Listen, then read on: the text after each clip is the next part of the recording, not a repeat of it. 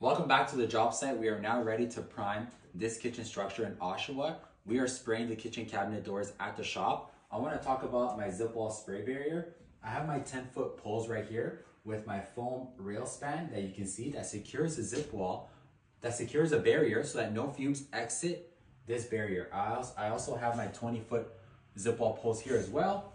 And if you follow me, I have my X-Power air scrubber, and we got all the preparation done as you can see here.